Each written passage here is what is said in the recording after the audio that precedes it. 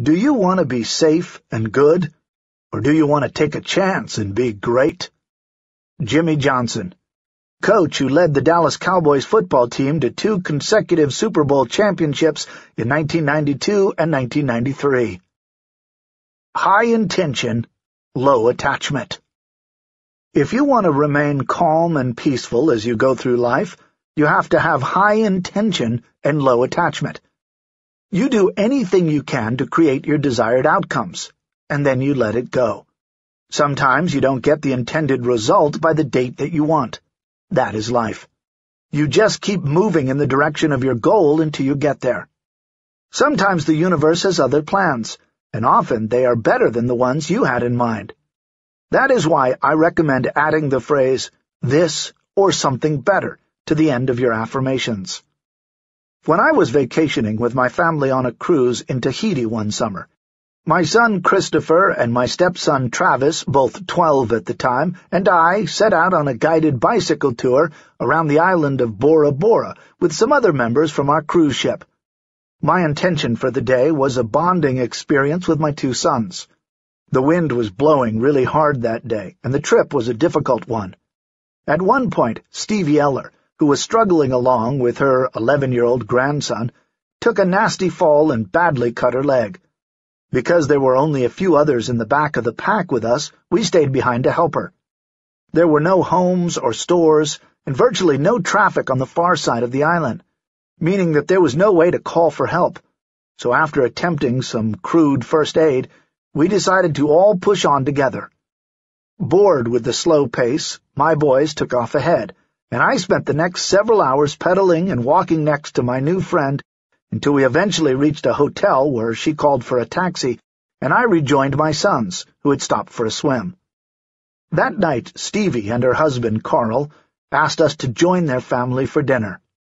It turned out that they were on the nominating committee for the International Achievement Summit, sponsored by the Academy of Achievement. Its mission? To inspire youth with new dreams of achievement in a world of boundless opportunity by bringing together over 200 university and graduate student delegates from around the world to interact with contemporary leaders who have achieved the difficult or impossible in service to their fellow humans.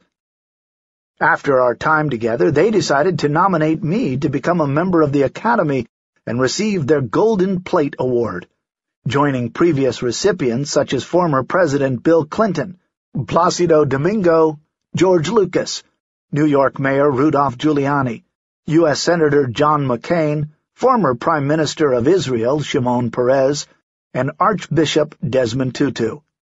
Because my nomination was accepted, I was able to attend the annual 4-day event with some of the brightest young future leaders and some of the most interesting and accomplished people in the world in 2004, and will be able to attend future meetings when I want to.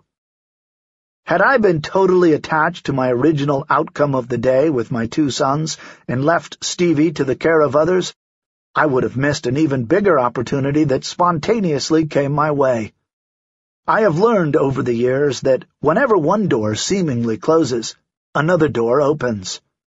You just have to keep positive, stay aware, and look to see what it is. Instead of getting upset when things don't unfold as you anticipated, always remember to ask yourself the question, what's the possibility that this is? Principle 16. Be willing to pay the price. If people knew how hard I had to work to gain my mastery, it wouldn't seem wonderful at all. Michelangelo, Renaissance sculptor and painter who spent 4 years lying on his back painting the ceiling of the Sistine Chapel. Behind every great achievement is a story of education, training, practice, discipline, and sacrifice.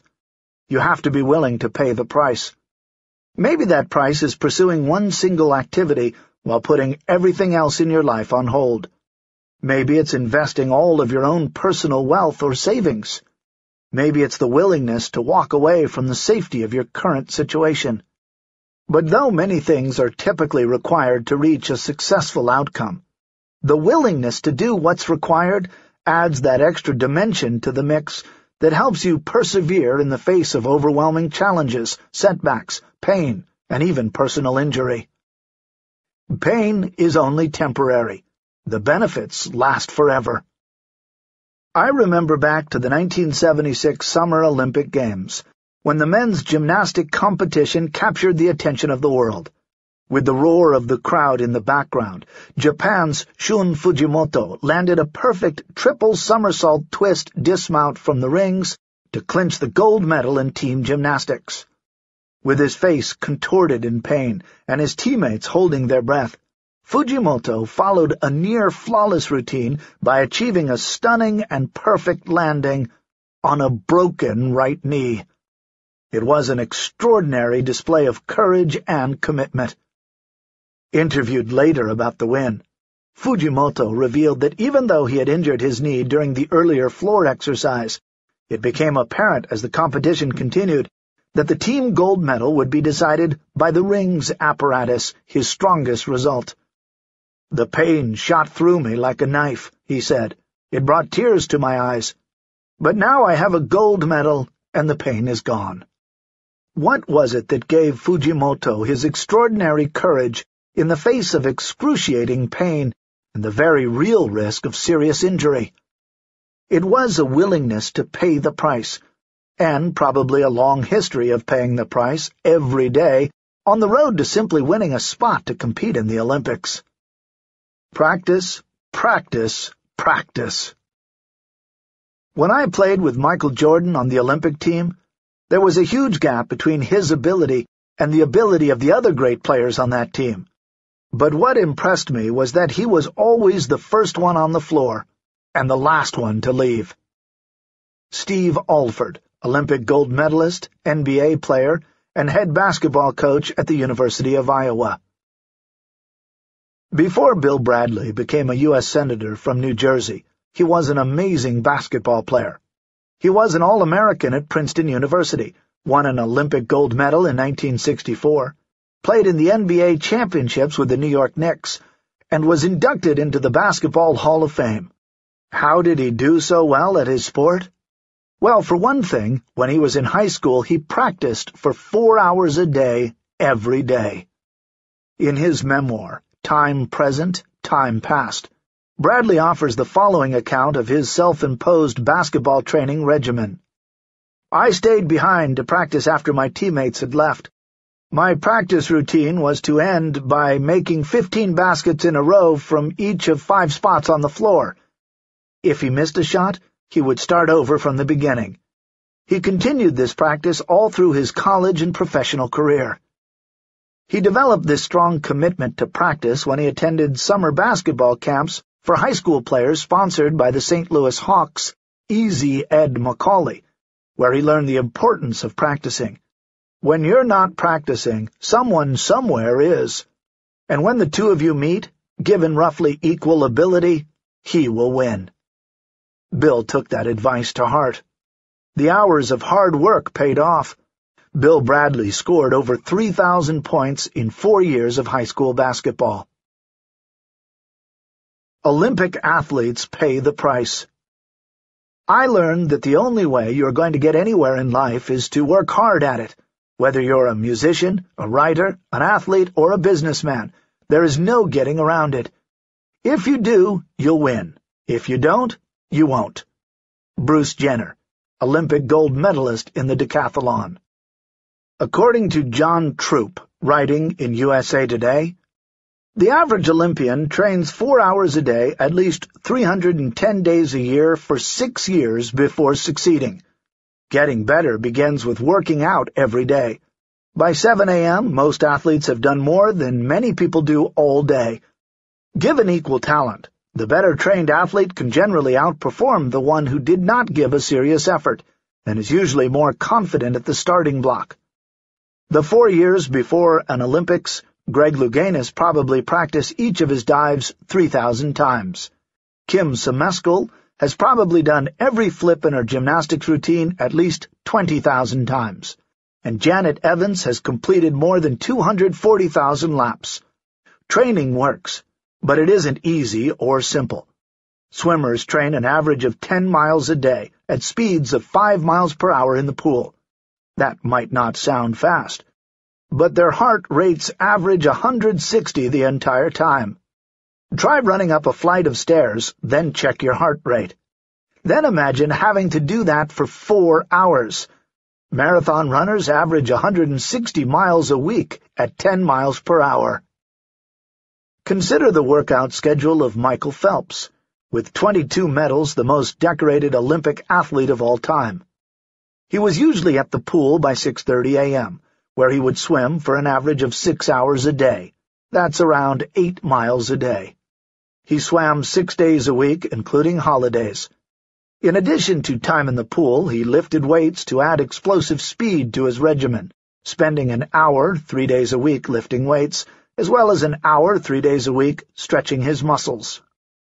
Although most of you reading this will never become Olympic athletes, nor do you want to, you can become world-class in whatever you do by putting in the disciplined effort to excel at your chosen trade, craft, or profession. To win at whatever game you choose to play, you need to be willing to pay the price. It's not the will to win that matters. Everyone has that. It's the will to prepare to win that matters. Paul Bear Bryant, college football's winningest coach, with 323 victories, including 6 national championships and 13 Southeastern Conference titles. Practice specific things consistently. Practice isn't the thing you do once you're good. It's the thing you do that makes you good. Malcolm Gladwell, author of Outliers, The Story of Success. While many athletes, musicians, dancers, comedians, and other gifted people practice their sports skills, dance variations, and other routines on a regular basis, Dr. Christine Carter, a sociologist at UC Berkeley's Greater Good Science Center, says elite performers differ in their approach to practice time. Not only do top performers practice more than people of average talent, but they spend hours upon hours in what she calls deliberate practice. Rather than merely plunking away at the keyboard because it is fun, they practice to reach specific objectives, such as to play a new piece that is just beyond their reach. In the beginning, Dr. Carter continues, they may also practice a new phrase or even a single measure again and again and again. While deliberate practice is rarely pleasurable, usually difficult, and quite often boring, an elite performer's willingness to practice in this goal-oriented way is what sets the world's best apart from people who are merely good at something. In other words, they don't just practice for fun. They practice specific things consistently over a long period of time. Consider this quote from Jeffrey Colvin, author of Talent is Overrated, What Really Separates World-Class Performers from Everybody Else. The reality that deliberate practice is hard can even be seen as good news. It means that most people won't do it, so your willingness to do it will distinguish you all the more. What's more, numerous studies now show this commitment to practicing toward a specific goal is what helps elite performers overcome a lack of innate talent or prevail over deficiencies in their physical body, since consistent practice can actually help develop better physical characteristics such as perfect pitch, more flexible joints, higher octaves, and other attributes. Legendary violinist Isaac Stern was once confronted by a middle-aged woman after a concert. She gushed, "Oh, I'd give my life to play like you." "Lady," said Stern acidly, "that I did." Determined to be an artist at any cost. In the 1970s, Weiland was the classic starving artist who threw everything into his dream. He painted and he hustled. He would set up art shows at his local high school and sell original paintings for just $35, knowing that the only way he could develop as an artist was to sell his paintings for whatever he could get to earn enough money to buy the necessary supplies he needed to create more. Then one day, in what was to become a defining moment for the young artist, Weiland's mother told him, "Art really isn't a job. It's a hobby. Now go out and get a real job." The next day she dropped him off at the Detroit Unemployment Bureau, But to Weiland's dismay, he was fired from 3 different jobs 3 days in a row.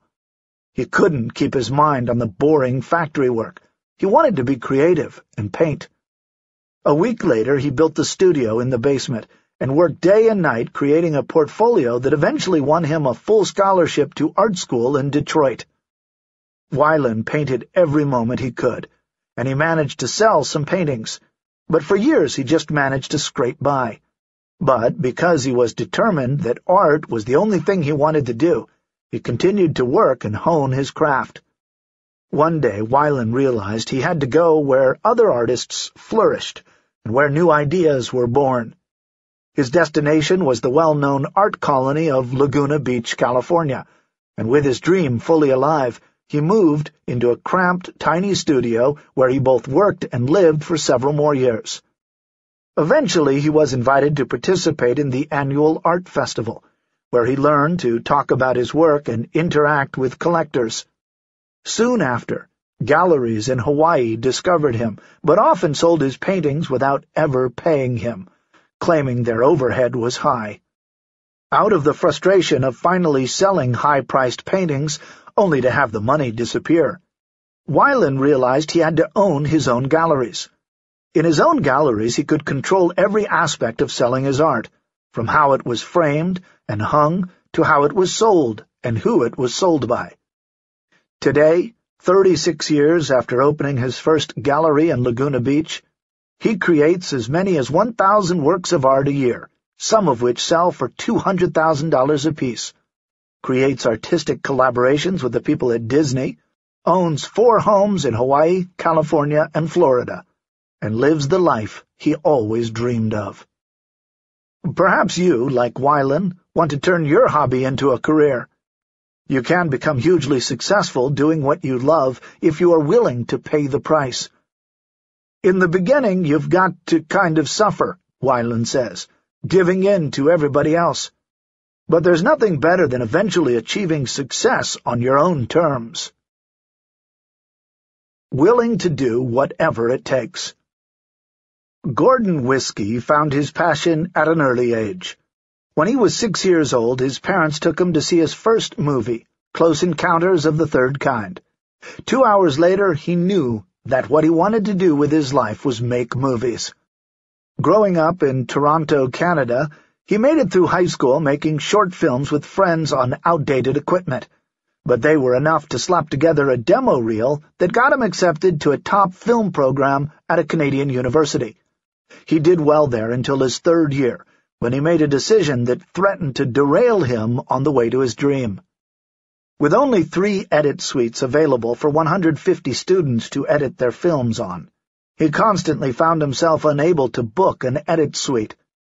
That's when he made the choice to take matters into his own hands and stole a security pass card from one of his professors so he could sneak in and work from midnight to 5 a.m. to finish his film. For the first week, everything went well. When week 2 rolled around, he invited 2 of his buddies to come in so they, too, could work on their film projects in the neighboring edit suites.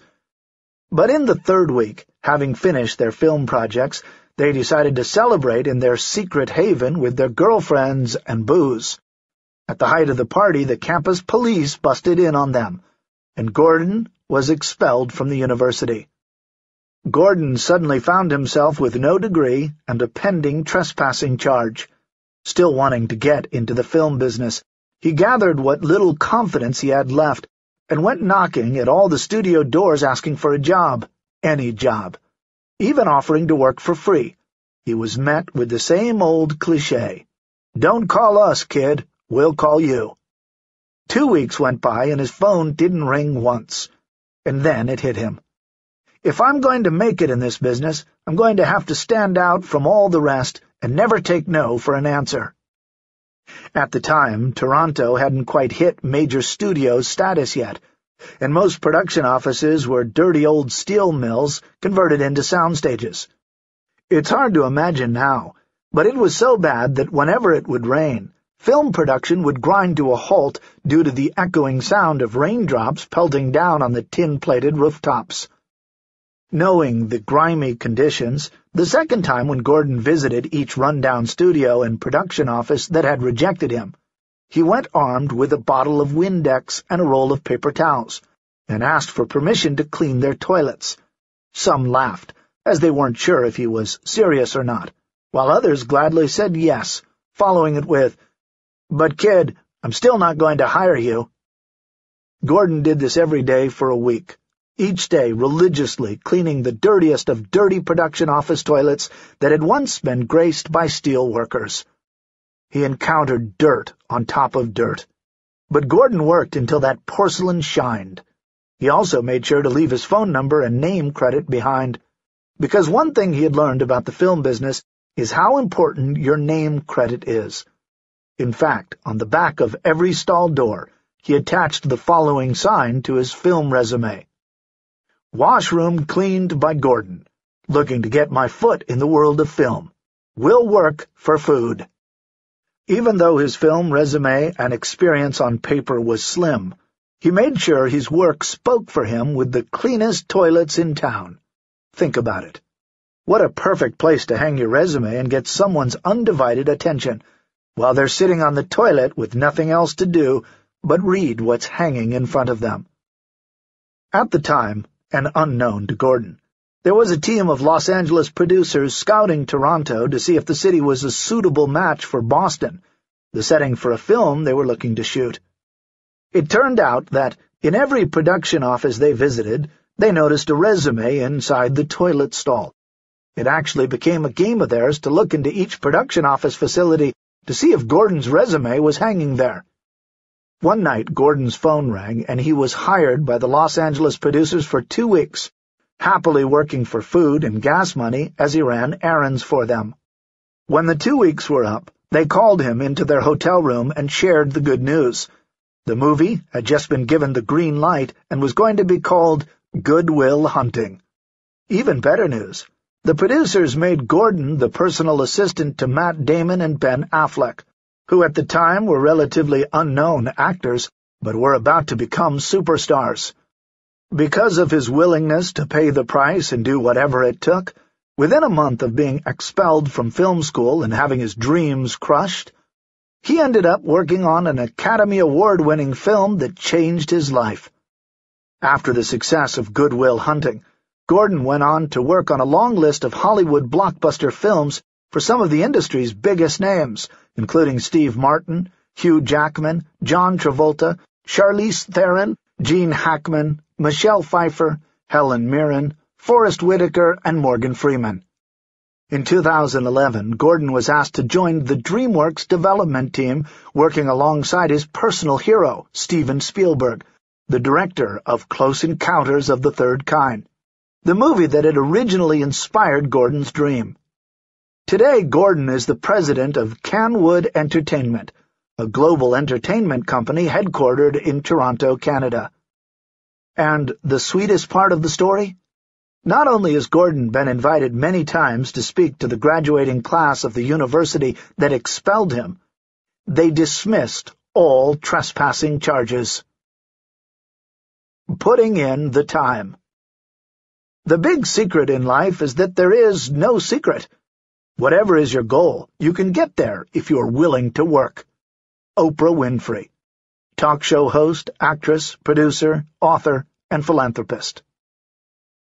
Part of paying the price is the willingness to do whatever it takes to get the job done, no matter what it takes, no matter how long it takes, no matter what comes up.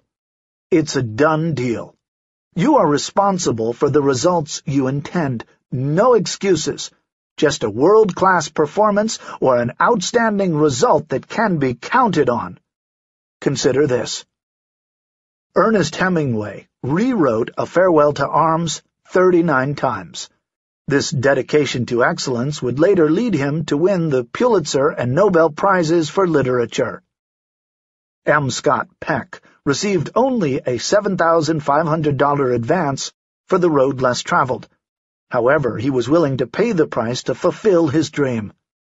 During the first year after it was published, he participated in 1,000 radio interviews to advertise and promote his book.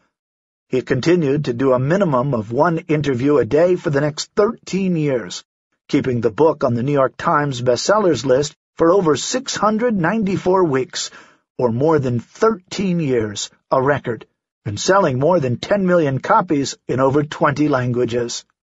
Michael Crichton created the Emmy Award-winning television series ER. His books have sold over 200 million copies in 30 languages, and 14 have been made into films, 7 of which he directed.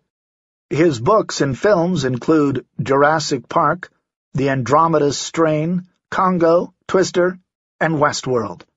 He is the only person to have had at the same time the #1 book, the #1 movie, and the #1 television show in the United States.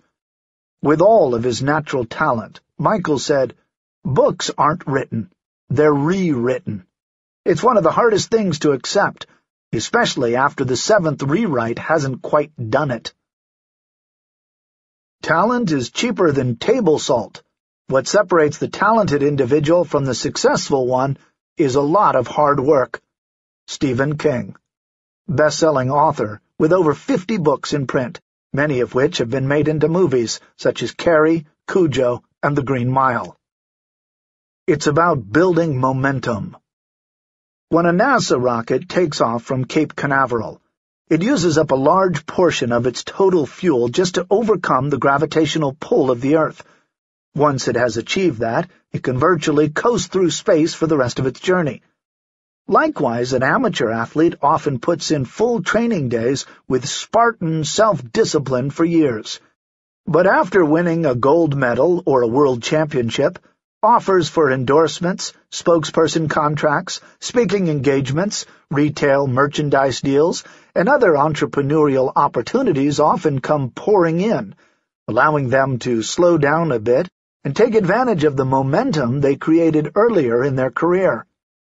Likewise, in any business or profession, once you have paid the price to establish yourself as an expert, a person of integrity who delivers high-quality results on time, you get to reap the benefits of that for the rest of your life. When I started speaking, no one had ever heard of me. As I delivered more and more speeches and seminars that delivered what the client wanted, my reputation grew. I had a file full of glowing testimonial letters and a track record of credibility that was built up over many years of giving free and low-fee talks until I had honed my craft. The same was true for writing books. It took many years to get good at it. If you are involved in network marketing, you have to put in countless hours in the beginning, not getting paid what you are worth. You may work for months with no real income, but eventually the multiplier effect of your growing downline takes effect, and eventually you are making more money than you ever imagined possible. Creating momentum is an important part of the success process. In fact, successful people know that if you're willing to pay the price in the beginning, you can reap the benefits for the rest of your life. Going through the awkward stage. Business consultant Marshall Thurber has said, "Anything worth doing well is worth doing badly in the beginning." Remember when you first learned to drive a car, to ride a bicycle, to play an instrument, or to play a sport? You understood in advance that you were going to be very awkward at first. You assumed that awkwardness was just part of what was required to learn that new skill that you wanted. Well, not surprisingly, this initial awkwardness applies to anything you undertake, so you have to be willing to go through that awkward stage in order to become proficient. Children give themselves permission to do this, but sadly, by the time we're adults, we are so often afraid of making a mistake that we don't let ourselves be awkward, so we don't learn the way children do. We're so afraid of doing it wrong. I didn't learn to ski until I was in my 40s. In the beginning, I was definitely not good at it. Over time, with lessons, I got better. Even the first time I kissed a girl, it was awkward. But to gain a skill or get better at anything you want to do, you have to be willing to keep on going in the face of looking foolish and feeling stupid for a time. Find out the price you have to pay. Of course, if you don't know what the price is, you can't choose to pay it. Sometimes the first step is to investigate the steps that will be required to achieve your desired goal. For example, many people, perhaps you, say they want to own a yacht. But have you ever researched how much money you would have to earn to buy one? Or how much it costs to harbor the yacht in your local marina? Or how much the monthly maintenance, fuel, insurance, and license cost? You may need to research what costs others have had to pay to achieve dreams similar to yours. You might want to make a list of several people who have already done what you want to do and interview them about what sacrifices they had to make along the way. You may discover that some costs are more than you want to pay. You may not want to risk your health, your relationships, or your entire life savings for a certain goal. You have to weigh all of the factors. That dream job may not be worth your marriage, your kids, or a lack of balance in your life. Only you can decide what is right for you and what price you are willing to pay. It may be that what you want doesn't serve you in the long run, but if it does, find out what you need to do and then set about doing it. Principle 17. Ask, ask, ask. You've got to ask. Asking is, in my opinion, the world's most powerful and neglected secret to success and happiness. Percy Ross, self-made multimillionaire and philanthropist. History is filled with examples of incredible riches and astounding benefits people have received simply by asking for them. Yet, surprisingly, asking, one of the most powerful success principles of all, is still a challenge that holds most people back. If you are not afraid to ask anybody for anything, then skip over this chapter. But if you are like most people, you may be holding yourself back by not asking for the information, assistance, support, money, and time that you need to fulfill your vision and make your dreams come true. Why people are afraid to ask. Why are people so afraid to ask? They are afraid of many things, such as looking needy, looking foolish, and looking stupid. But mostly they're afraid of experiencing rejection. They're afraid of hearing the word no. The sad thing is that they're actually rejecting themselves in advance. They're saying no to themselves before anyone else even has a chance to. When I was a graduate student at the School of Education at the University of Chicago, I participated in a self-development group with 20 other people. During one of the exercises, one of the men asked one of the women if she found him attractive. I was both shocked by the boldness of the question and embarrassed for the asker, fearing what he might get as a response. As it turned out, she said that she did. Emboldened by his success, I then asked her if she found me attractive.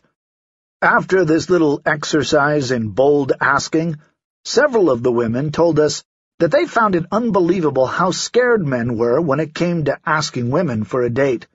She said, "You reject yourself before you even give us a chance to. Take the risk. We might say yes." Don't assume that you are going to get a no. Take the risk to ask for whatever you need and want. If they say no, you are no worse off than when you started. If they say yes, you are a lot better off. Just by being willing to ask, you can get a raise, a donation, a room with an ocean view, a discount, a free sample, a date, a better assignment, a more convenient delivery date, an extension, time off, or help with the housework. How you ask for what you want. There's a specific science to asking for and getting what you want or need in life, and Mark Victor Hansen and I have written a whole book about it. And though I recommend you learn more by reading our book, The Aladdin Factor, here are some quick tips to get you started. 1. Ask as if you expect to get it. Ask with a positive expectation. Ask from the place that you have already been given it. It's a done deal. Ask as if you expect to get a yes. 2. Assume you can. Don't start with the assumption that you can't get it. If you're going to assume anything, assume you can get an upgrade. Assume you can get a table by the window. Assume that you can return it without a sales slip. Assume that you can get a scholarship, that you can get a raise, that you can get tickets at this late date. Don't ever assume against yourself. 3. Ask someone who can give it to you. Qualify the person. Who would I have to speak to get? Who is authorized to make a decision about? What would have to happen for me to get? 4. Be clear and specific. In my seminars, I often ask, who wants more money? I pick someone who raises a hand, and I give that person $1. I say, you now have more money. Are you satisfied? The person usually says, no, I want more than that. So I give the person a couple of quarters and ask, is that enough for you? No, I want more than that. Well, just how much do you want? We could play this game of more for days and never get to what you want. The person usually gives me a specific number, and then I point out how important it is to be specific. Vague requests produce vague results. Your requests need to be specific. When it comes to money, you need to ask for a specific amount. Don't say, I want a raise. Do say, I want a raise of $500 a month.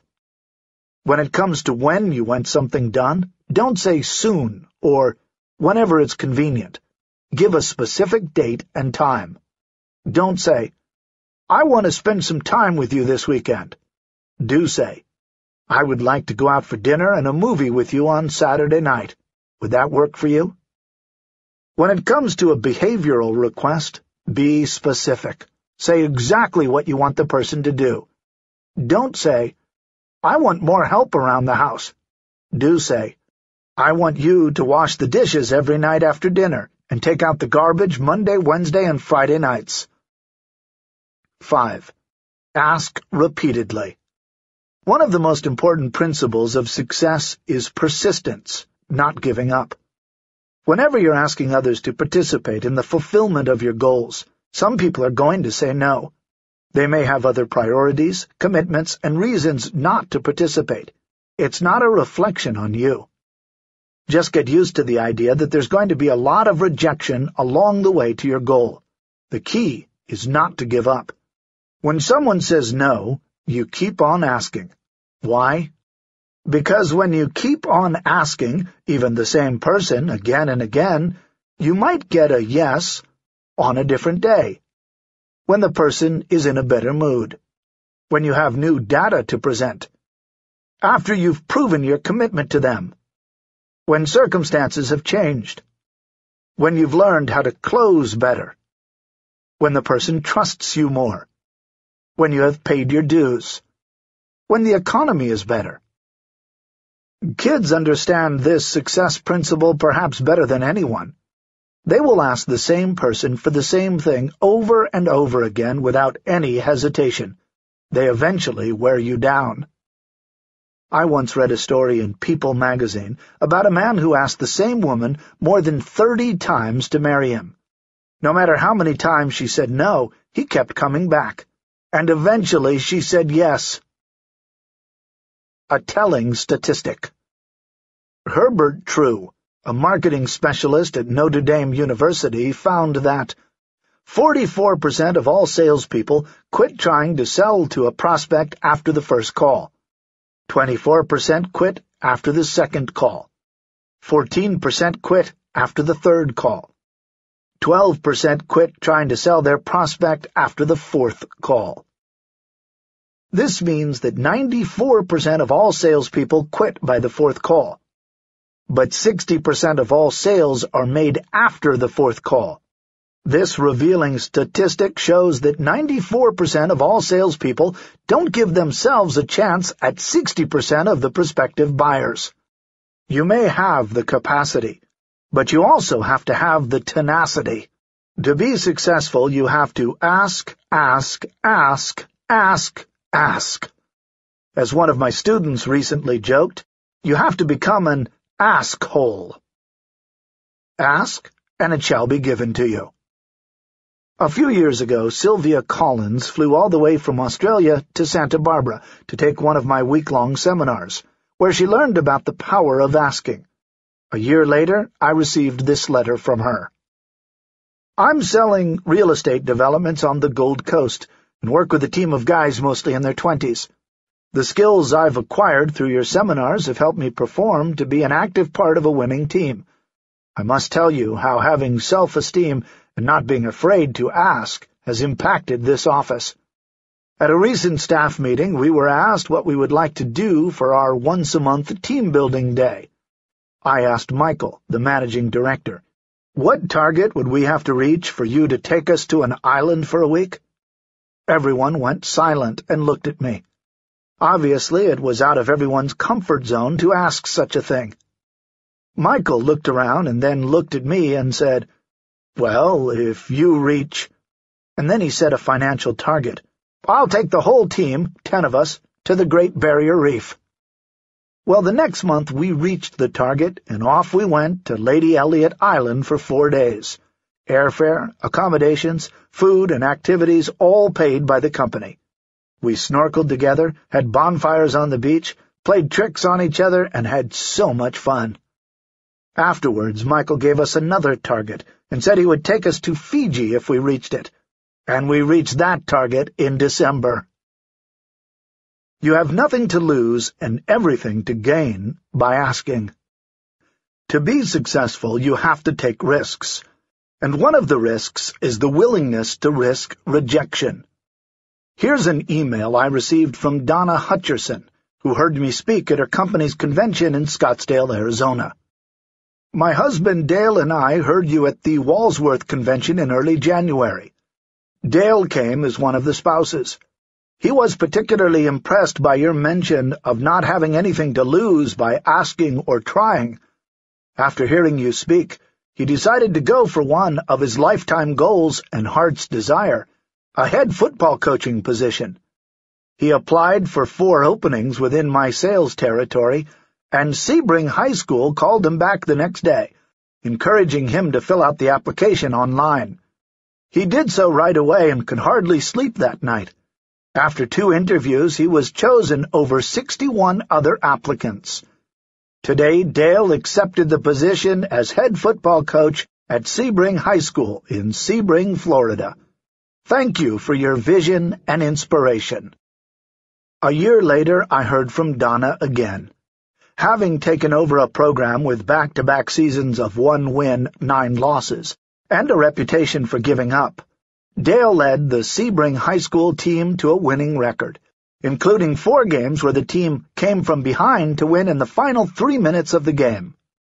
Not only that, but Dale also coached the team to a county championship and the playoffs, for only the 3rd time in the 78-year history of the school. He was named County Coach of the Year and Sports Story of the Year. Most important, though, is that he changed the lives of the many players, staff, and students with whom he worked. Will you give me some money? In 1997, 21-year-old Chad Pogracki set out on a one-man mission to clean up the Mississippi River. He started with a 20-foot boat and his own 2 hands. When Chad realized he would need more than his 20-foot boat, barges, trucks, and equipment, he asked state and local officials for help, only to be turned down. Not to be dissuaded, Chad grabbed a phone book, turned to the business listings, and called Alcoa. Because, he said, it started with an A. Armed with only his passionate commitment to his dream, Chad asked to speak to the top guy. Eventually, Alcoa gave him $8,400. Later, working his way through the A's, he called Anheuser-Busch. As reported in Smithsonian Magazine, Mary Alice Ramirez, the director of environmental outreach at Anheuser-Busch, remembers her first conversation with Chad this way. "Will you give me some money?" Chad asked. "Who are you?" replied Ramirez. "I want to get rid of the garbage in the Mississippi River," Chad said. "Can you show me a proposal?" Ramirez inquired. "What's a proposal?" Chad replied.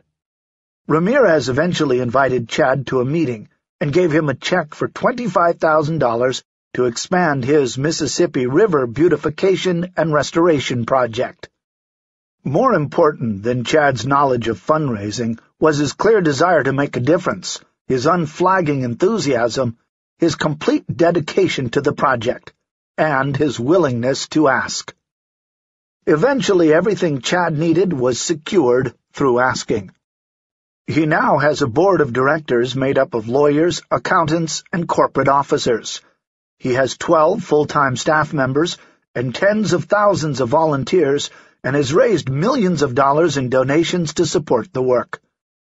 In the process, he has cleaned up thousands of miles of shoreline on the Mississippi and 22 other rivers, removing over 7 million pounds of trash. But he's also drawn attention to the health and beauty of all rivers and the responsibility we all share in keeping them clean. For more information on the Mississippi River Beautification and Restoration Project, or how to participate in Adopt a Mississippi River Mile, visit www.TheSuccessPrinciples.com/resources. And in 2013, he was named CNN Hero of the Year. Start asking today.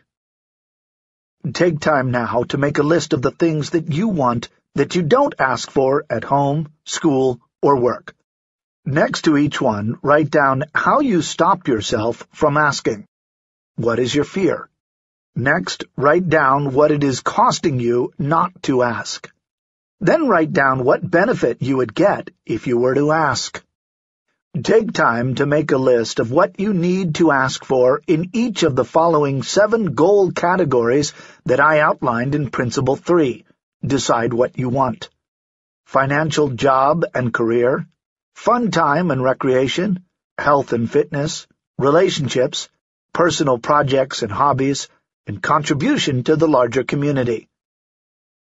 Do you need to ask for a raise, a loan, seed money, venture capital, feedback about your performance, a referral, an endorsement, time off to get additional training, someone to babysit your children, a massage, a hug, or help with a volunteer project? Principle 18. Reject rejection. We keep going back, stronger, not weaker, because we will not allow rejection to beat us down. It will only strengthen our resolve. To be successful, there is no other way. Earl G. Graves, founder and publisher of Black Enterprise magazine. If you are going to be successful, you're going to need to learn how to deal with rejection. Rejection is a natural part of life. You get rejected when you aren't picked for the team, don't get the part in the play, don't get elected, don't get into the college or graduate school of your choice, don't get the job or promotion you wanted, don't get the sale, don't get the raise you wanted, don't get the appointment you requested, don't get the date you asked for, don't get the permission you requested, or you get fired. You get rejected when your manuscript is rejected, your proposal is turned down, your new product idea is passed over, your fundraising request is ignored, your design concept is not accepted, your application for membership is denied, or your offer of marriage is not accepted. Rejection is a myth. To get over rejection, you have to realize that rejection is really a myth. It doesn't really exist. It is simply a concept that you hold in your head. Think about it. If you ask Patty to have dinner with you and she says no, you didn't have anyone to eat dinner with before you asked her, and you don't have anyone to eat dinner with after you asked her. The situation didn't get worse, it stayed the same. It only gets worse if you go inside and tell yourself something extra like, "See, Mother was right. No one will ever like me. I am the slug of the universe." If you apply to Harvard for graduate school and you don't get in, you weren't in Harvard before you applied, and you are not in Harvard after you applied. Again, your life didn't get worse. It stayed the same. you haven't really lost anything. And think about this. You have spent your whole life not going to Harvard. You know how to handle that. The truth is, you never have anything to lose by asking. And because there is something to possibly gain, by all means ask. SW, SW, SW, SW.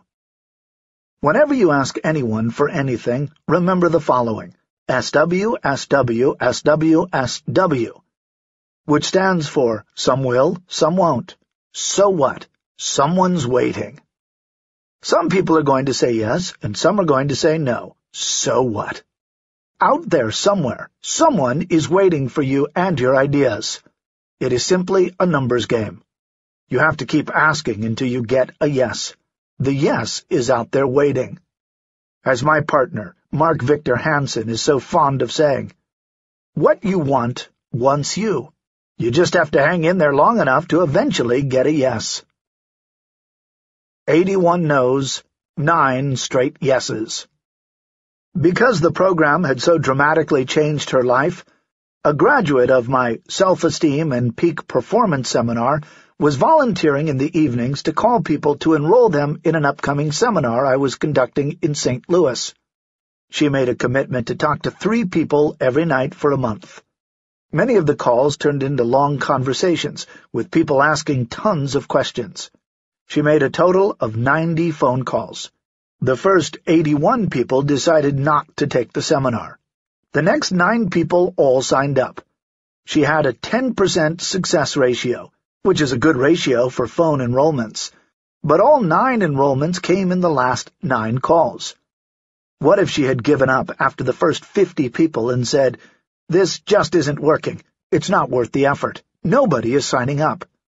But because she had a dream of sharing with others the life-transforming experience that she had had, she persevered in the face of a lot of rejection, knowing that it was indeed a numbers game.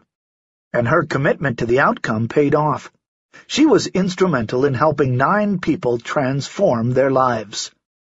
If you're committed to a cause that evokes your passion and commitment, you keep learning from your experiences, and you stay the course to the end, you will eventually create your desired outcome. Never give up on your dream. Perseverance is all important. If you don't have the desire and the belief in yourself to keep trying after you've been told you should quit, you'll never make it. Tawny O'Dell, author of Backroads, an Oprah book club pick. Just say, next. Get used to the idea that there is going to be a lot of rejection along the way to your goals. The secret to success is to not give up. When someone says no, you say, next. Keep on asking. When Colonel Harlan Sanders left home with his pressure cooker and his special recipe for cooking Southern fried chicken, he received 1,009 rejections before he found someone to believe in his dream. Because he rejected rejection over 1,000 times, there are now 18,875 KFC outlets in 118 countries and territories around the world. If one person tells you no, ask someone else. Remember, there are over 5 billion people on the planet. Someone, somewhere, sometime will say yes. Don't get stuck in your fear or resentment. Move on to the next person. It's a numbers game. Someone is waiting to say yes. Chicken soup for the soul. Success consists of going from failure to failure with no loss of enthusiasm. Winston Churchill, former Prime Minister of the United Kingdom. In the fall of 1991, Mark Victor Hansen and I began the process of selling our first Chicken Soup for the Soul book to a publisher. We flew to New York with Jeff Herman, our literary agent at the time, and met with every major publisher that would grant us a meeting. All of them said they weren't interested. Collections of short stories don't sell. There's no edge to the stories. The title will never work. After that, we were rejected by another 20 publishers who had received the manuscript through the mail. After being rejected by more than 30 publishers, our agent gave the book back to us and said, "I'm sorry, I can't sell it for you." What did we do? We said, "Next." We also knew we had to think outside of the box. After weeks of racking our brains, we hit on an idea that we thought would work. We printed up a form that was a promise to buy the book when it was published. It included a place for people to write their name, address, and the number of books they pledged to buy.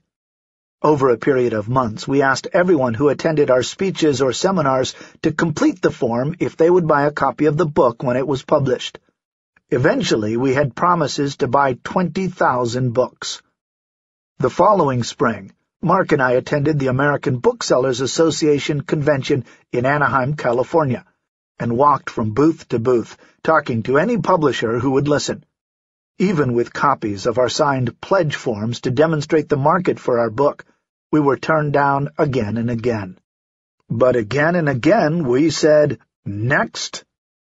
At the end of the second very long day, we gave a copy of the first 30 stories in the book to Peter Vegso and Gary Seidler, co-presidents of Health Communications, Inc., a struggling publisher specializing in addiction and recovery books, who agreed to take it home and look it over. Later that week, Gary Seidler took the manuscript to the beach and read it. He loved it and decided to give us a chance. Those hundreds of nexts had paid off. After more than 140 rejections, that first book went on to sell 10 million copies, spawning a series of 250 best-selling books that have been translated into 43 languages with worldwide sales of 500 million books. And those pledge forms? When the book was finally published, we stapled an announcement to the signed forms, sent them to the person at the address on the form, and waited for a check. Almost everyone who had promised to buy a book came through on his or her commitment. In fact, one entrepreneur in Canada bought 1,700 copies and gave one to every one of his clients. This manuscript of yours that has just come back from another editor is a precious package. Don't consider it rejected. Consider that you've addressed it to the editor who can appreciate my work, and it has simply come back stamped, "Not at this address." Just keep looking for the right address. Barbara Kingsolver, best-selling author of The Poisonwood Bible. 155 rejections didn't stop him. When 19-year-old Rick Little wanted to start a program in high schools that would teach kids how to deal with their feelings, handle conflict, clarify their life goals, and learn communication skills and values that would help them live more effective and fulfilling lives, he wrote a proposal and shopped it to over 155 foundations. He slept in the back of his car and ate peanut butter on crackers for the better part of a year. But he never gave up his dream. Eventually, the Kellogg Foundation gave Rick $130,000. That's almost $1,000 for each no he endured. Since that time, Rick and his team have raised over $100 million to implement the Quest program in 36 languages and more than 30,000 schools in 80 countries around the world. 3 million kids per year are being taught important life skills because one 19-year-old rejected rejection and kept on going until he got a yes. In 1989, Rick received a grant for $65 million, the second-largest grant ever given in U.S. history, to create the International Youth Foundation. What if Rick had given up after the 100th rejection and said to himself, "Well, I guess this just isn't supposed to be"? What a great loss to the world and to Rick's higher purpose for being. He knocked on 12,500 doors. I take rejection as someone blowing a bugle in my ear to wake me up and get going, rather than retreat. Sylvester Stallone, actor, writer, and director. When Dr. Ignatius Piazza was a young chiropractor fresh out of school, he decided he wanted to set up offices in the Monterey Bay area of California. When he approached the local chiropractic association for assistance, They advised him to set up shop somewhere else. They told him he wouldn't be successful because there were already too many chiropractors in the area. Undaunted, he applied the next principle. For months he went from door to door early in the morning until sunset, knocking on doors. After introducing himself as the new young doctor in town, he asked a few questions. Where should I locate my office? What newspapers should I advertise in to reach your neighbors? Should I open early in the morning or stay open into the evening for those who have 9-to-5 jobs? Should I call my clinic Chiropractic West or Ignatius Piazza Chiropractic?